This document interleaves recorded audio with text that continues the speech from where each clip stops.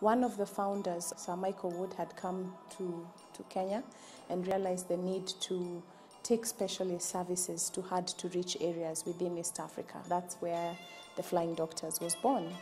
And in 1971, he decided to create an avenue through which people could contribute as friends and as individuals across the world, and corporates could contribute to the work of the Flying Doctors by donating a small sum every year.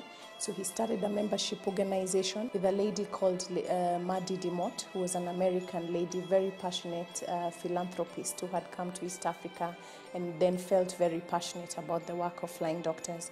So she's the one who carried the Flying Doctors all through the 70s and the 80s, trying to make sure Michael Wood could actually do his work.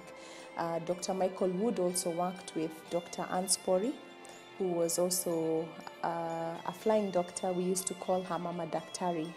And so they were really the engines behind the organization. And from that, the Flying Doctors Society always felt that it was making sure that these doctors could be able to carry out their work.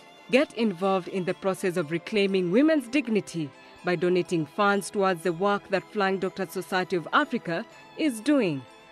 With only $350, you can change a woman's life forever. Get involved today.